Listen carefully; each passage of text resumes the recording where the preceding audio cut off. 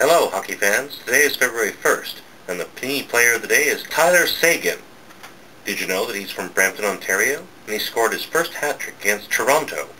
I'm glad he's on my team, although Chera did pick me before him for the All-Star game. Remember, Tyler is the Panini player of the day, so come down to From Hockey to Hollywood to see if you can pull Tyler from a pack and win a prize. Good luck, and tune in tomorrow for the next Panini Player of the Day! Wait. If you pull one of us, you also win a prize. Timmy, how could you be so forgetful?